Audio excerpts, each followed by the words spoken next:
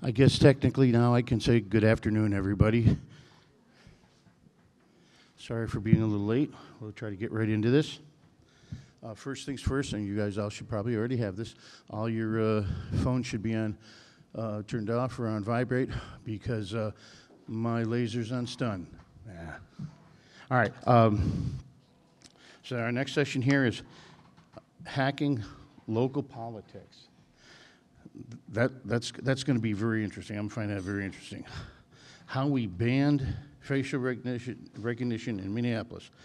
Manari Muhammad and Chris Wheeland, thank you, and take it away. Awesome.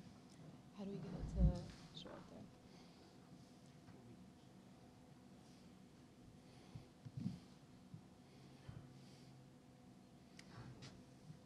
Sorry, is it going to show up on the screen?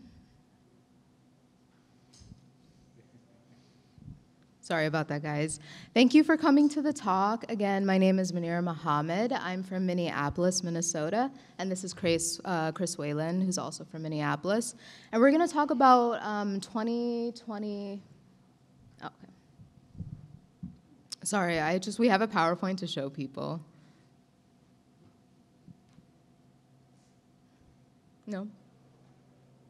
Okay, beautiful. There we go. Let's get going. Okay, so we're going to talk about our experiences in 2021 and 2020 in Minneapolis, working in a local coalition, working in local politics around surveillance, ending mass surveillance, data privacy, all that good stuff. And we're going to share our experiences. We're going to share some tips. We're going to share how you can do the same thing, and really the importance of municipal politics and why everyone should be involved in that. So just to go over an overview of what we're going to be talking about today, we'll introduce ourselves a little bit more, talk about our bios, then we're going to talk about political science 101, just to go over the basics, and then we're going to talk about integrated advocacy and what that actually looks like in the practical world. And then we're going to take a minute to look forward and think about what is the impact of this work and what is really the significance of it and how is it going to take us to a better future. And then we're going to end with a power mapping exercise, which is an old organizing tool. But first, let's introduce ourselves. Chris, do you want to go ahead? Oh, no. Not the rock star. Is this on? Cool. Yeah, my name is Chris Whalen. I am a freelance nerd, and I'm the co-chair of Restore the Fourth Minnesota, just the Minnesota chapter of the National Restore the Fourth sort of activist movement. And my name is Manira Muhammad. Again, I work in my daytime for the ACLU Minnesota, the American Civil Liberties Union. I'm in the policy department, which really means we just do a lot of lobbying work for the organization. And then in my spare time, I've been involved with Restore the Fourth in their board and just trying to work out what it means to actually work in surveillance coalitions and data privacy coalitions nationwide. So yeah, one of the things, actually, so I guess one of the two sort of victories that we had that are not related to the ban on facial recognition is that the ACLU Minnesota just last year passed a student data privacy bill, which was really exciting. And Restore the Fourth Minnesota also did a bunch of work beating back an additional $5 million to our local Minnesota Fusion Center, which is just like a place to do joint up surveillance stuff. And I think these victories are really attested to the fact that things have been gridlocked and locked at the national and state level for so long that a lot of our state houses and senates, really there's just no movement to be had. So we've just found a lot of luck in municipal councils. So to talk about like the timeline of how we actually started, introduced the ordinance and passed the ordinance for the facial recognition ban. We began in the spring and summer of 2020, which was pretty eventful, and we started this coalition called Safety Not Surveillance. And what we did was essentially found a star lawmaker, a star council member, who was kind of our champion in the Minneapolis Council. His name was Steve Fletcher, and he was kind of a tech guy, and he passed this resolution called the Data Privacy Principles, kind of intentions, and resolutions, they're non-binding, but they're symbolic and they're meant to, symbolize that the city is going in a new direction. So we thought we'd capitalize on this moment after the resolution was passed and get some ordinances into law. So we got the coalition together, we created a website, added people, and this was a mix of grassroots, like police reform orgs, but also some university people, and just a nice mix of orgs and collectives. And what happened really was kind of the unexpected. In 2020, of course, there was the George Floyd uprising. And it kind of represented a fork in the road for our coalition. When we're talking about police reform, police brutality, brutality against protesters, really the last thing on people's mind is data privacy, surveillance, technology. It doesn't feel immediate. It doesn't feel like the moment. So all of people's attentions was on defund, abolition, getting cops off the street. And what what we wanted to do was pivot it and say that, it's not just the cop on the street, it's also the tools that they use. It's also the data that they have on you. So what we had to do was essentially pull back from a much larger surveillance transparency and tech transparency bill called CCOPS. And we pivoted to facial recognition after this. And we really wanted to highlight the intersections of police reform and technology when we're considering the monitoring and surveillance of protesters, many who were minors at the time. So that's why how we pivoted to facial recognition and started to lobby and organize around that. And this is kind of just the steps that we took. It was a long process, and it's really never guaranteed the time frames. It's all about political will and keeping momentum. So we had to negotiate language with the staff, which is pretty dicey when you're talking about city attorneys who are trying to cover the city's ass, and don't really want to bring about any change. And then you're negotiating with the city clerks as well, who are writing up the ordinance. And ordinances are just bills, but they call them ordinances at the local level. And while negotiating this, there's a lot of behind the scenes, backdoor, you have to work out the language. But in that moment, you also have to engage with the community, and you also have to keep momentum and pressure on these council members so that they know this isn't just your pet issue, right? So we held a town hall, we held informational sessions for different wards on facial recognition, just trying to get people their heads around why this is an issue.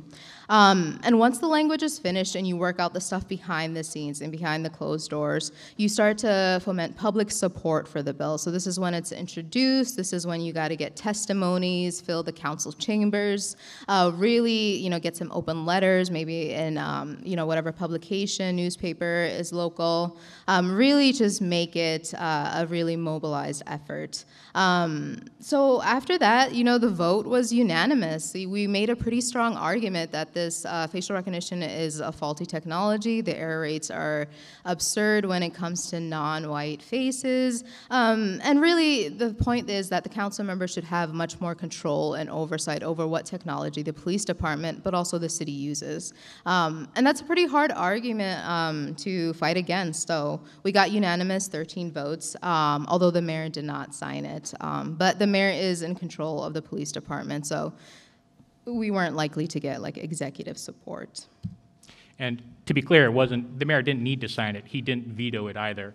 In Minneapolis, at least, he can sign it, he can just ignore it, or he can veto it, and he just ignored it, which is a de facto approval. We had 13 votes, so if he had vetoed it, we would just override the veto. So. True. Veto proof. Yeah, you want to talk about poli-sci? Yeah, and so that's actually an example of sort of poli-sci 101 is every municipality, and this was something that I sort of had to learn because I don't have a background in activism, or I didn't take poli-sci 101, so I sort of had to teach all of this myself. But each municipality has its own sort of sets of rules and how it's structured, usually based around a charter. Some cities have a strong mayor, or sometimes some of them have a city manager system. And what I want to encourage each of you to do is when you go back to your city and start thinking about engaging your council members or with your county, you sort of look at the structure of it. Usually there'll be they'll follow Robert's Rules of Order or something like that. Generally, what happens is they'll like draft a new ordinance, go to council, they'll have some deliberation, and then the mayor signs or vetoes or whatever. There's a process that you have to go through. Publicly anyways, a lot of the work though is done not necessarily, a lot of like the hashing out of the details of an ordinance happens behind the scenes.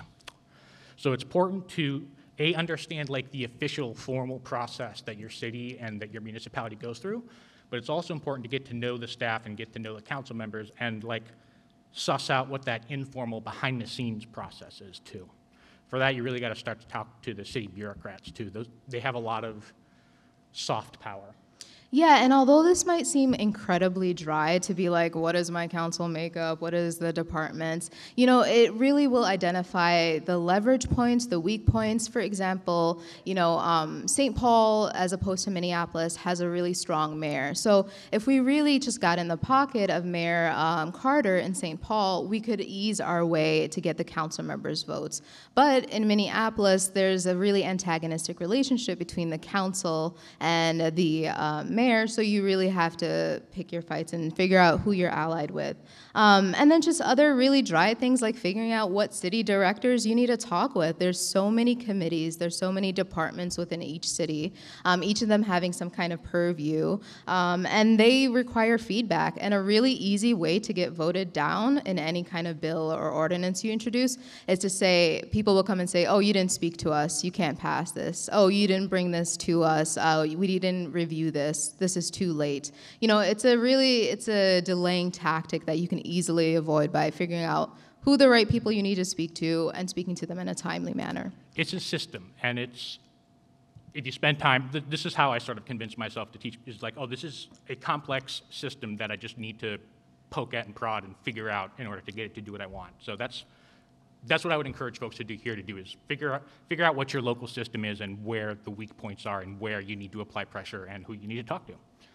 So once you map out the city government that you have in your locality, you really are going to talk about, you know, really understanding lobbying and what is lobbying. I put this kind of provocative image up there, and I really don't mean it. I actually mean the opposite of it. You see in the image, there's a money hand kind of puppeteering the politician, the cartoon politician. And I think this is what people think lobbying is. They think it's like Monsanto. They think it's the NRA giving like a ton of money to an election, to a campaign or a politician. And that's true. You know, that's like absolutely true.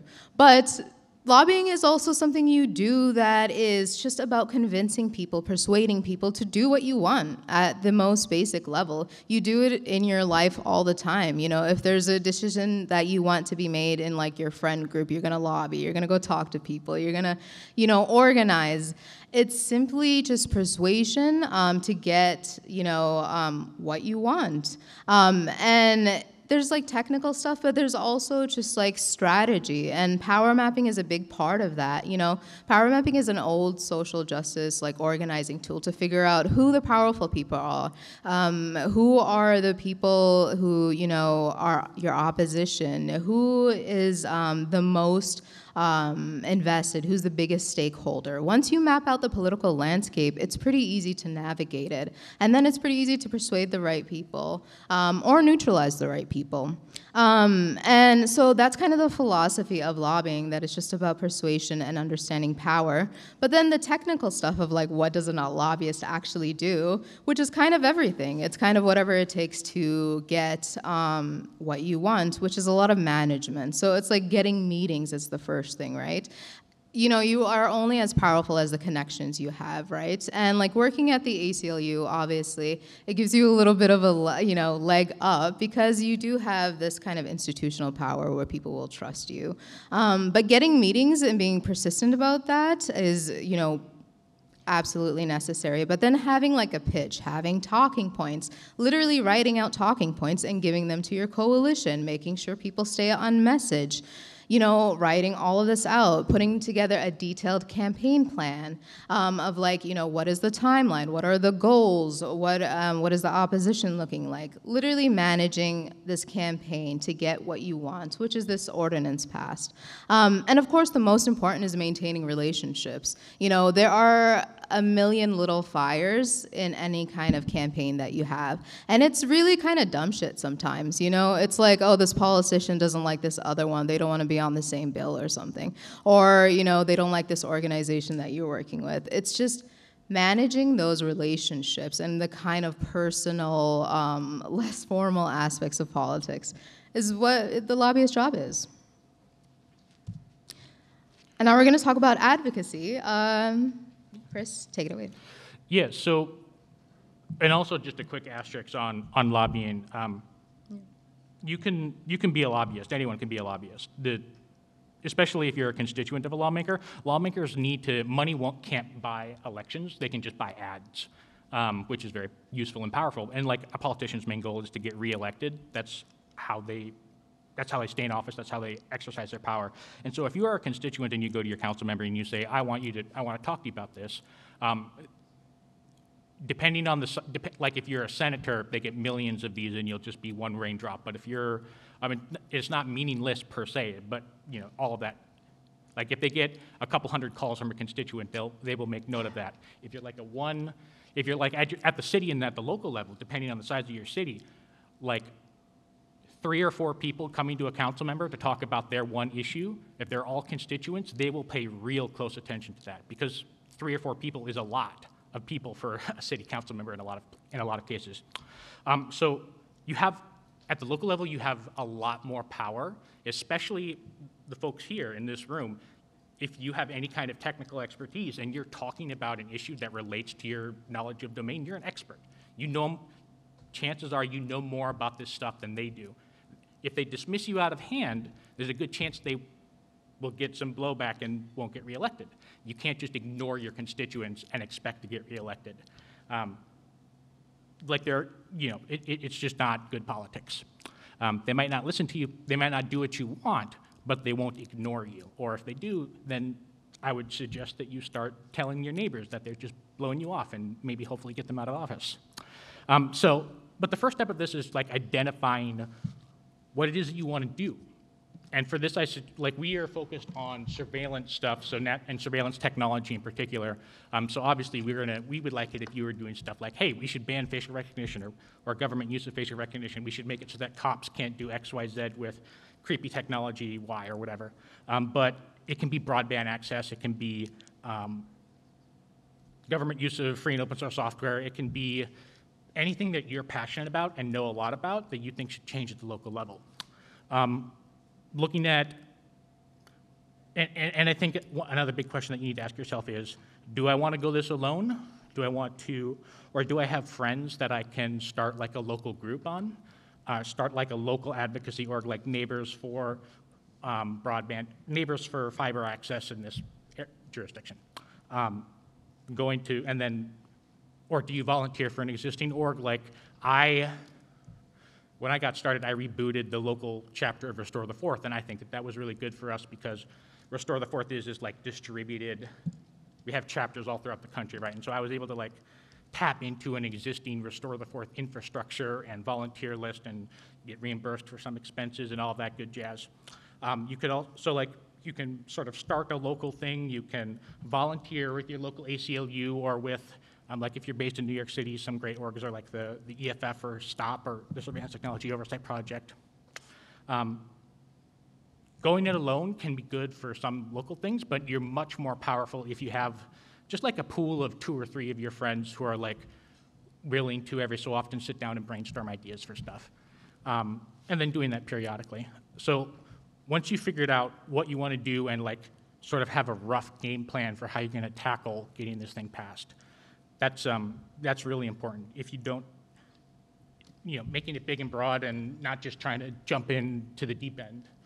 Yeah, and I think that last line, "Don't be afraid to pivot," is incredibly important. You know, it took us close to a year and a half to get this done, and it wasn't our original goal. Facial recognition was not our original goal. We wanted a much broader bill that encompassed facial recognition, but that created an oversight structure so that it could capture emerging technology, and we wouldn't have to play this game of whack-a-mole by, banning one technology at a time.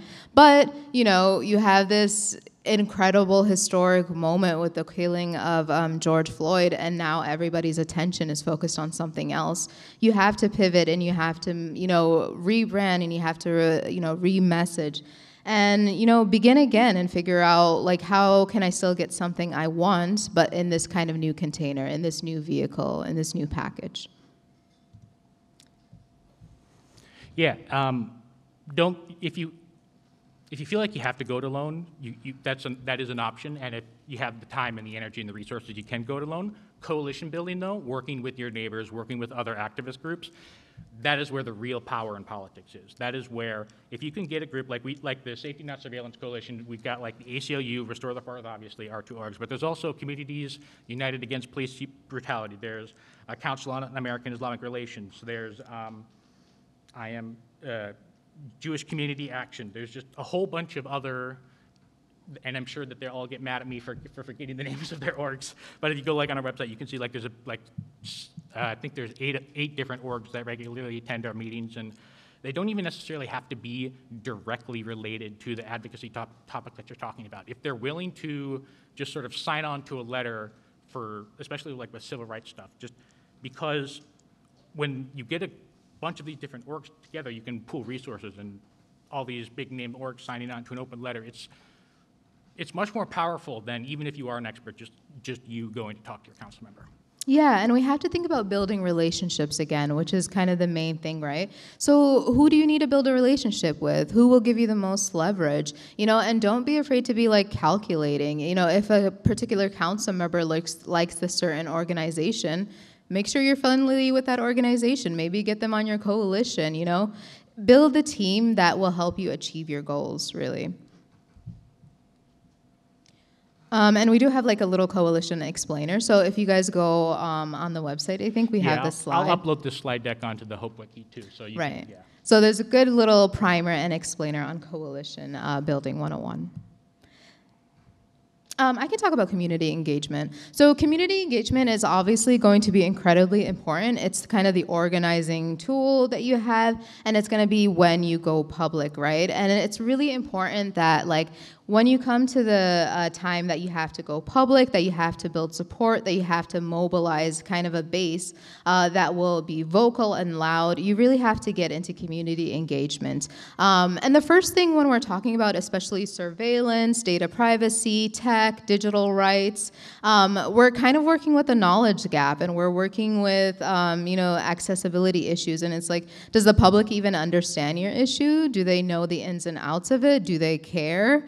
And this is all when organizing comes into it. And you can do like a variety of things. You can have town halls, you can have little park discussions, you can do some press, some social media, get a Twitter page going. Just how are you connecting with people? How are you talking to people? And do they even know about you? Are you a presence in your community? And this is kind of where you live or die, by. Because you can't do it on alone. When you're talking about municipal politics, anyone that is a lone actor is, considered suspicious. Nobody's gonna listen to you. It is only, you have to have people that vouch for you. And having a packed council room of just like regular people that work a 9 to 5 is incredibly powerful. And like, community organizing, doing outreach, that thing, not my skill set. When we started this coalition, it is like I reached out to a bunch of folks at the ACLU and just kept, ACLU gets a lot of emails, and I just kept bugging them until I got a meeting with one of them. And eventually, me and Curtis, my co-chair at Restore the Fourth, we got a meeting with someone from the ACLU, and it's like, we've got this model bill that we want to push. We've got a couple other orgs who've signed on to it. We want to push for this, and like the ACLU and the other orgs in the coalition are the ones with the massive listservs, and they did a lot of that. And Restore the Fourth, and what I sort of see as my role is all of the infrastructure for the website that we put up, for when we often run the tech background when we do public meetings and stuff like that.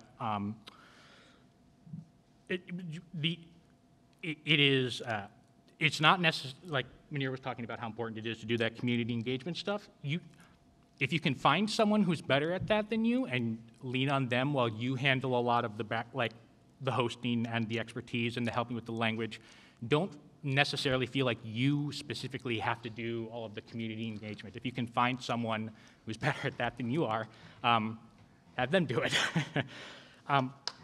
And there are specific ways that a technologist can help out these kinds of communities. Like the big one for me is, it is astonishing to me how often local community groups have a thing that they are pushing and they don't have a dedicated website to push for that topic. Fight for the Future is like a national org that's very good about setting up individual websites for their individual campaign pushes. And that's, it's not that hard to buy a domain and set up a website. We know how to do this stuff. The other thing, the big thing is being the expert in the room, knowing all of the technical ins and outs and being able to explain to a non-expert. The tricky part is usually just explaining the complicated technical thing to the person who is the technical expert. And that's why helping to build the website and making sure that everything's clear on the website is very useful. Infrastructure, just helping in setting up that digital infrastructure. I put down fixing printers, basic IT stuff, because a lot of groups like the ACLU and other community orgs, if you they usually don't have dedicated IT staff. Never mind security professionals. So if you are, if you can do that stuff for them, I guarantee they would probably be very interested in accepting that help.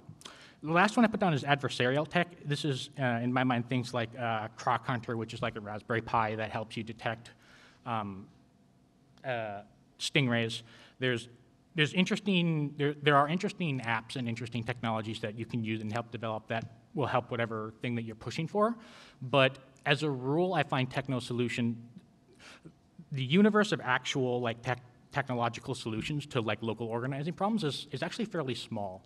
It's better to, when you're trying to exercise political power, it's better to do that through community organizing and through helping and through getting those local law passed rather than trying to develop an app and then trying to get all of your neighbors to install it or something.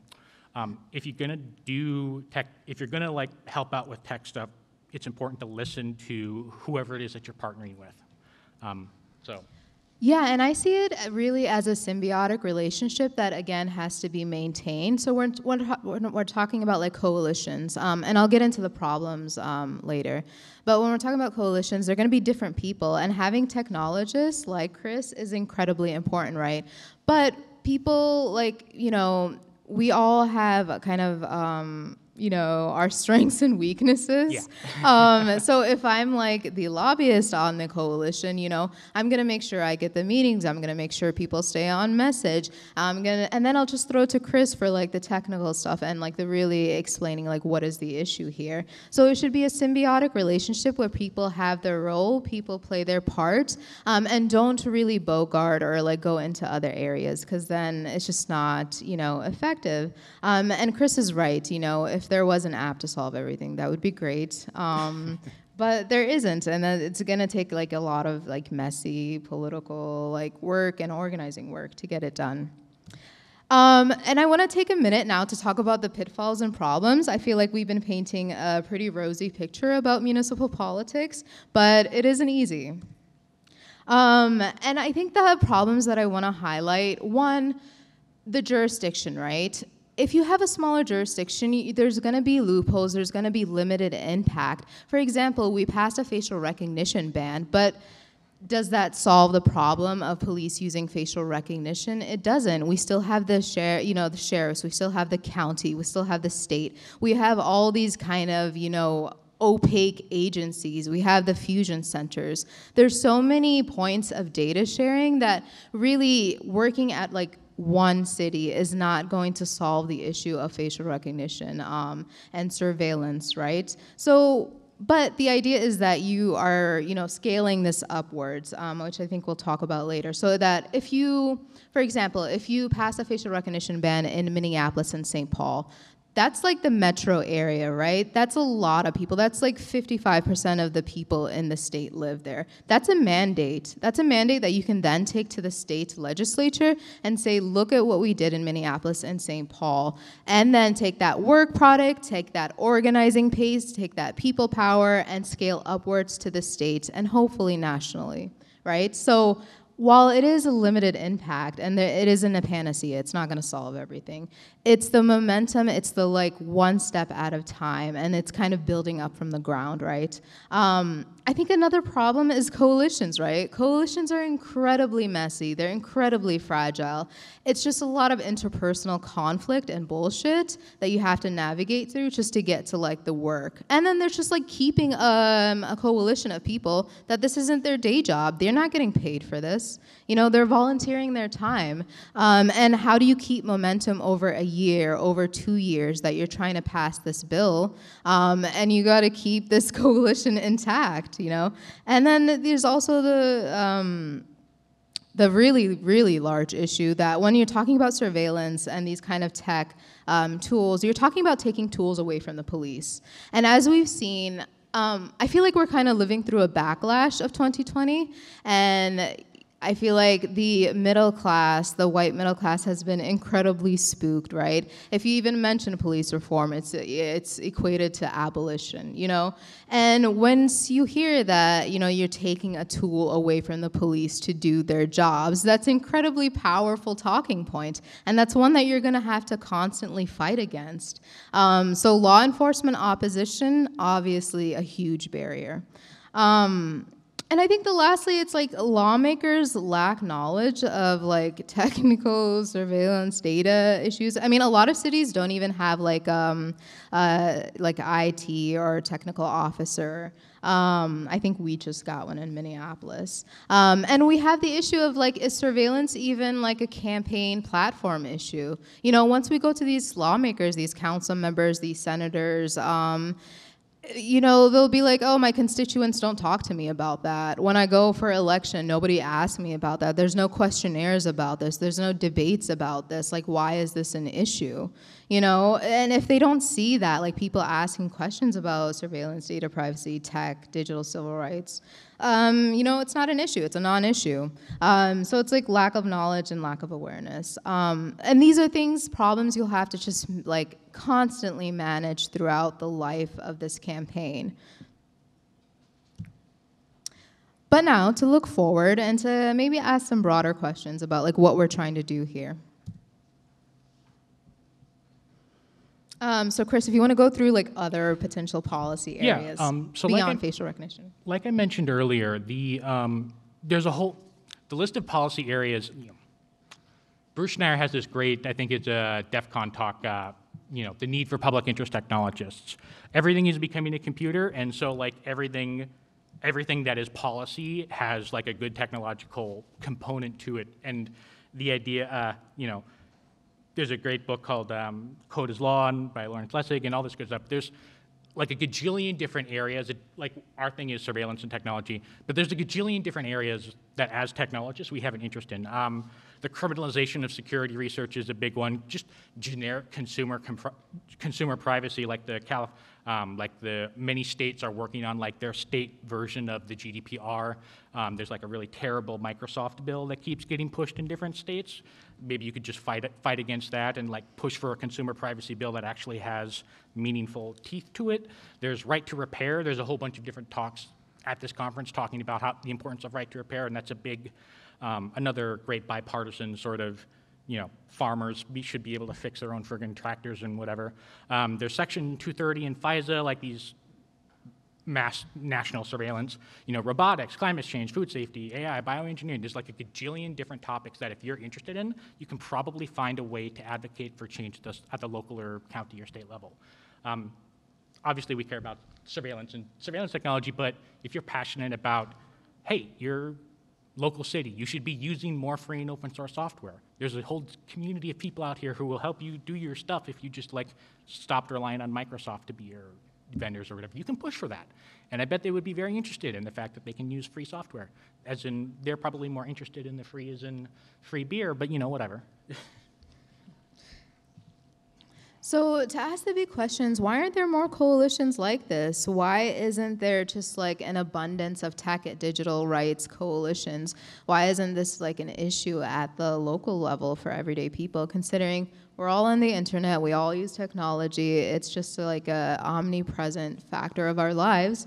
And yet, you know, when I look at like the political landscape in cities, it's a lot of, you know, labor unions, police reform groups, but not a lot focusing on surveillance and data. And I think the reasons for this, of like why this issue is so scarce at the grassroots level, is that obviously it feels really large, but that there's just like a knowledge gap, and that the social awareness isn't there. You know, I think when you're being spied on, it feels like it's just like in the back of your mind. It's not an immediate concern. It's not like it doesn't equate to like the cop pointing a gun at your face. Yeah, it's like smog, right? It's like this background thing that harms you, not in the immediate. It's just like this constant background thing that you notice from time to time, and it's slowly poisoning your lungs and giving you cancer. Like the harm is not immediate and felt, but like violations of privacy and constant state surveillance, there are real costs to our freedoms and our civil liberties. It's just not as acute, and so it doesn't feel as urgent. Yeah, and I think the solution really is forming ourselves in these collectives and demanding that this gets awareness and demanding that these issues be addressed, you know, and really exercising political power, making sure we pool our resources together, which is another huge like boon of just having people together, is that you have more resources, you have more money, you have more power, and what you really get is popular support, right? Instead of this being a niche issue, instead of this being in the background, you know, like the smog that Chris said, this is in the forefront of people's minds, and we can, you know, fabricate that demand if we can organize for that demand, and we can make that clear, you know, and we can bring hackers together, we can bring nonprofits together, we can bring the organizer on the street together, labor unions, small businesses, you know, it's really, once we're at like the nexus of all of these people and these collectives and these groups, that we can actually move things and we can create change.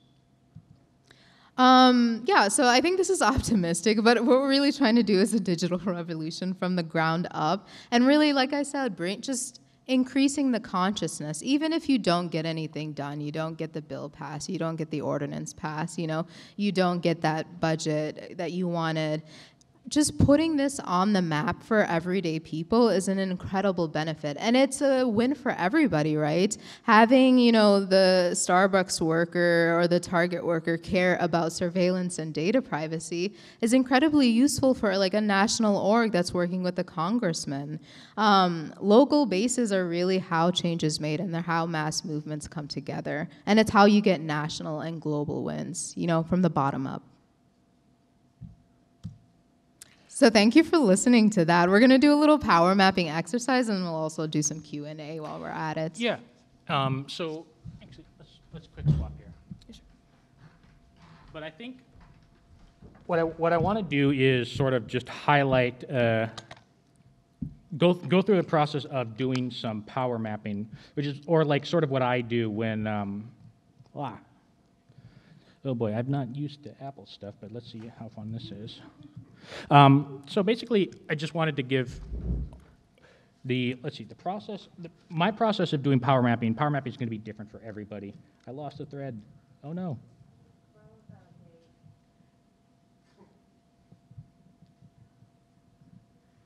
Okay, there it is.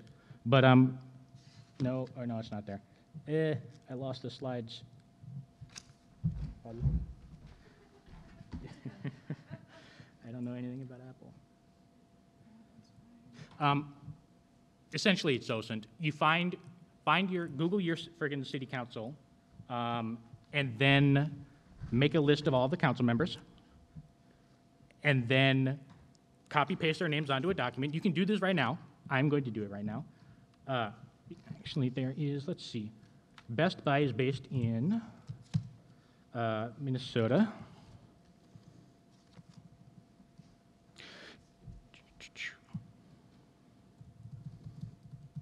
There we go. Where is Best Buy based? Looks like it's based in Richfield. Okay, well, Richfield City Council members. Behold the magic of activism. This is what some people get paid millions of dollars a year to do. I don't actually know if that's true or not. It's true. People do get paid an inordinate amount of money to do this, and they really don't need to, and you can do it too. But so basically I what shouldn't be paid to do this. normally I'd pull up a notepad and literally just copy paste all of these people's, their names and their contact information into a document. So the mayor is probably very powerful. Let's just, the next step generally is find their campaign website, because what we're looking for right now is we're assuming that we've decided on something that we want to pass. A facial recognition ban, you know, you've already got in mind what you want to do, but now we're looking for like a hero, someone to introduce or to be like your primary point of contact. So let's look up this mayor. Well,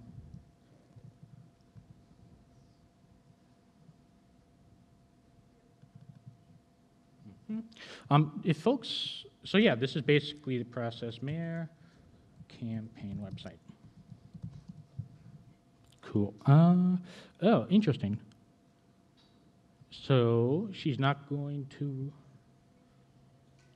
seek re-election. Okay, so she's probably, then I would just note that she's not seeking re-election. So literally, like what I'm doing right now, going through and Googling every single freaking council member and noting down their contact information for later. This is the process. Yeah. I guess, does anyone have any questions for us? Well, before we get into that, I would like to show just like one image, excuse me. I would like to show just one image of like what power mapping actually looks like. So like one? Yeah. Let's see if we can. So this grid right here is kind of a classic example of like what power mapping is. I don't know if people can see it, but it's put into like 4 quarters, right? And at the top is like who is most influential, who is most powerful. At the bottom, who is least powerful, who is least influential. On the sides, who's strongly opposed to you, and on the other side, who strongly supports you. And what you do is literally get the stakeholders, your target, the council members, you know, the organizations, just whoever is a person of interest, and you literally plop them down on this, and it's a way of visualizing the political landscape. And it's a pretty old tool that people use. So yeah, that's pretty much it. That's our talk. I think we can open it for questions and answers. I'm really interested to see what people are interested in talking about. And I think we've got a lot of time too. Yeah, and the thing, I guess if I could have some, the thing that I guess I kind of want to highlight is that you can do this. I'm not like, I did not start this whole process knowing anything about anything. It just took sort of research and learning from scratch, and every context, you know, your local context is going to be different, but just get started and be persistent with it and apply the skills that you already have to the problem at hand, and just keep at it, and you will be, I think, you'll be more successful than you might think at first. So, words of encouragement. All right, it looks like we have a question. Go ahead. Hi. So first of all, I wanted to share support and congratulations from France. I'm part of a group based in France where we've been doing a similar campaign on a national level called Techno Police, which is trying to like help local groups get the tools to do what you've been doing. And so I'm really excited to see you doing it like in somewhere else. So my 2 questions would be, have you been in contact with other people in other cities to sort of exchange tips and tricks? It's interesting what you were mentioning about US local politics being so different from one city to the next. I don't think that maps back onto France and into Europe in general, where it's maybe more usually like the same setup everywhere. But so you know, have you been able to do that? And when I see this sort of stuff, I get excited about, oh, we should all work together at sort of like a, you know, supranational level, like all get together and share more information and more sort of motivation and tools. You were mentioning, and I entirely agree, coalitions are hard and they're messy.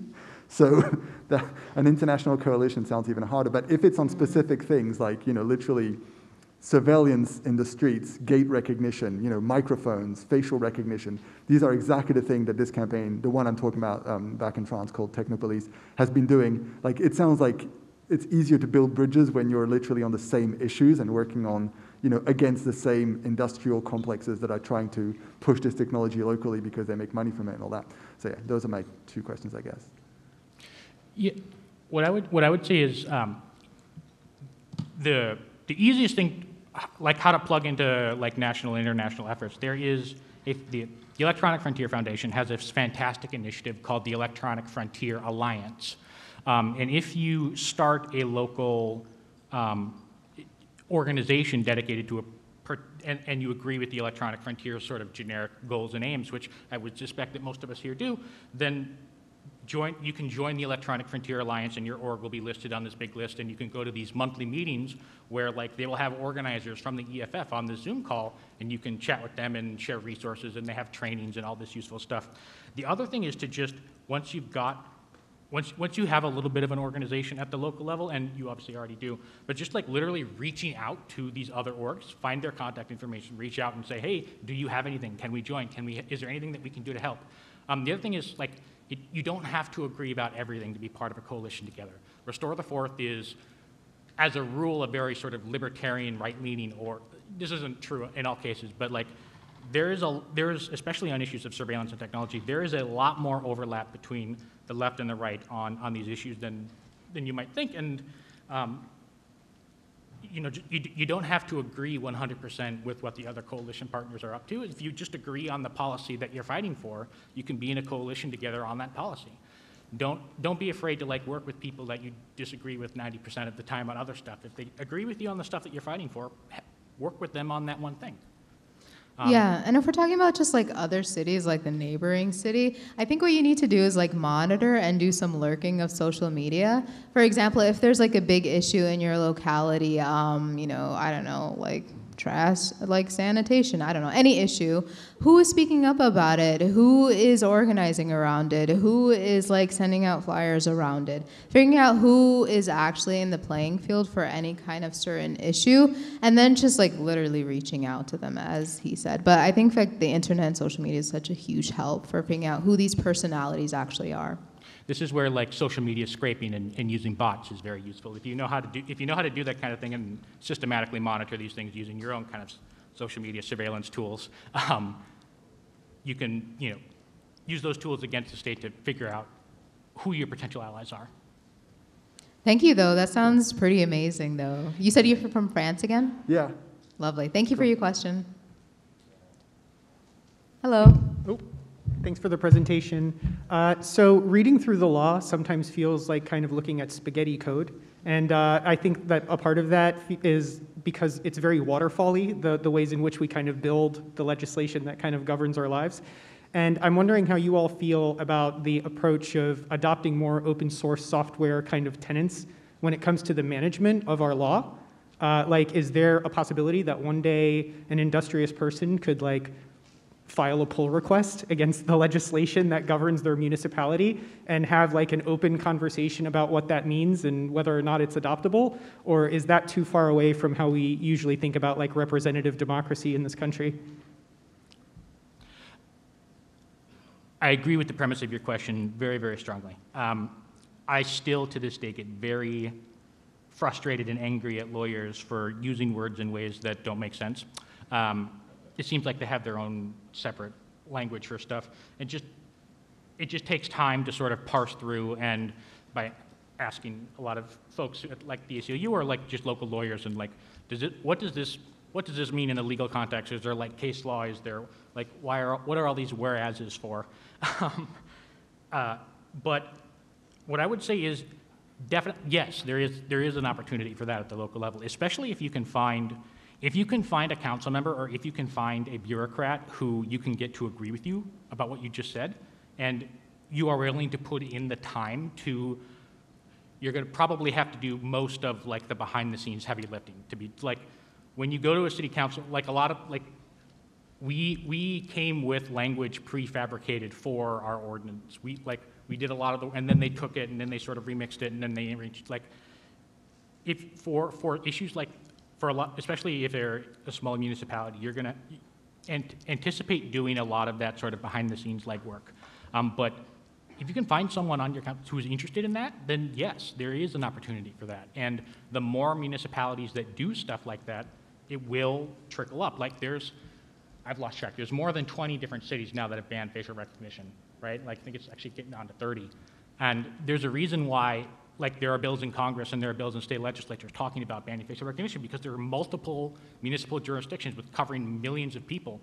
So like, it matters when you get these stuff passed through at the local level. So yeah, there is an opportunity for it. I say go for it. I look forward to the day I can like fork the facial recognition Yes. law and be like, hey, we want this here, like that. Okay. Yeah, there are, and I think it's, I don't know, expect me to know, but like, I'm pretty sure in DC there is like an actual Yeah. GitHub of their municipal codes. That's not outside the realm of possible. Like, getting them to actually refactor the language of the ordinances in a way that is like readable to people who aren't lawyers is a much harder lift, I think, but it should be doable. Yeah, I think that's a terrific idea, and it's definitely one you're going to have to lobby and organize to get done. But you have to do that because I think the language, the legal jargon, that's a political decision, right? That's a political decision to make law unreadable, to make this legislation unreadable, to make it that you can hide shit in it. You know, that is a political decision, and you have to change that. And I mean, you'll face a lot of opposition because, you know, there's a lot of money at stake. But you can like start to build that political will and start to, you know, one little city at a time. And then if it works, you know, it catches on like wildfire. But I just do want to highlight, like, yeah, you're fighting against like, you know, political decisions, you know, that are not done in good faith, I think. Yeah. I appreciate the Thank insight. you. That was No, great. Thank you. We have time for one more question. If you have any additional questions, knock out the foyer there.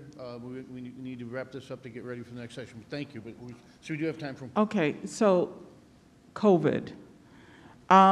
So I tried to interact with New York City government over a minor issue I had, and I had been very successful in the past, but long after they said the city is open, enjoy the city, no government agencies or advocacy agencies were open. No city council, they were all closed, and apparently COVID also prevented them from returning any phone calls or writing any emails. So, and it seemed clear to me after a few weeks, which, by the way, I never got my problem solved, that this seemed to be a bulletproof excuse for them to not interact with their constituents. Did anybody else, did you experience that? Any suggestions about what to do about that? Yes, thank you for bringing that up. COVID has made political lobbying and organizing so much worse, right? It gives them, the politicians, excuse to hide from you. For example, our state legislature, you know, was like just not in session for I think like 2 years almost. And what happens is like, you know, lobbying is being in the lobby, right? It's just physically being there, being a pest, being in their face. But what we have is that these lawmakers are now hiding, you know, behind these like Zoom meetings, behind, you know, we just can't physically meet up, so I'm not gonna hear your issue. And I think what we did was just literally just constantly do everything virtually, right? So a ton of Zoom meetings, a ton of emails, a ton of calls, and just literally nonstop, relentless, like bothering them to the point that they just like relinquish, you know, their any kind of fight that they have against you. So I think just being incredibly annoying and pestering and really kind of threatening too, like not like in a, you know, violent way, but just being like, hey, you're not listening to me, you're using these evasive tactics, and I will let people know, I'm gonna take this public that you're doing this, you know, and I will get together with other constituents, you know, make such a fuss that they have to look at you. Yeah, and it is a bit of a, I really don't like schlepping down to the Capitol to stand in the lobby to do that kind of thing. That's just mostly because, you know, I'm antisocial. I don't like talking to people face to face. I actually like the Zoom meetings, and I kind of prefer it that way. It also, you know, it feels nice to know that I'm on a level playing field with the paid ACLU lobbyist or with the paid Monsanto lobbyist or whatever. They got to do Zoom meetings. I got to do Zoom meetings. I don't know. It does level the playing field a little bit in that sense, but it just, like Munir said, being very persistent, and it's not going to be as impactful having like 6 or 7 neighbors in a Zoom meeting as it is to crowd their office with 6 or 7 people. But if you don't get that Zoom meeting, you know, I guess it depends on to what extent their offices are actually closed, but like literally taking those 6 or 7 people and going to their office and saying, look, we've been trying to get a hold of this guy, we've been trying to get this meeting, we've been real persistent, we've emailed you once every week, and you know, we keep getting delayed, just, we're here in person, can we get a frickin' meeting? We're your constituents. You are supposed to be representing us. We just want a meeting. Let's sit. Oh, and also don't be afraid to talk to staff too. Like a lot of times staff will be, just for logistical reasons, easier to get in touch with than the actual representative themselves. If don't be afraid to talk to like their legislative aide or whatever. If you're looking for like a star council member to like carry your legislation, you really should meet with them in person to like get a good read on them. Yeah. Yeah. That's a great point. Staff is incredibly powerful. So we're talking about the aides, the legislative aides, the policy aides, the the clerk writers, everybody underneath the lawmaker.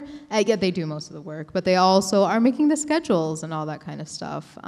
So yeah, thank you for your question. I appreciate that. And thank you to everybody who did come. I really do hope to see more of these coalitions like Safety Not Surveillance in every city nationwide and hopefully globally as well. And I think that will be like the mission of these next few years is to begin to speak to each other a lot more and to begin to like coordinate and work together so that we can get these like international wins. But thank you for coming. Have a wonderful day. Thank you to Munira and Chris very much. Hey, the next session here is going to be how to run a top 10 website publicly and transparently. Enjoy the rest of your day here.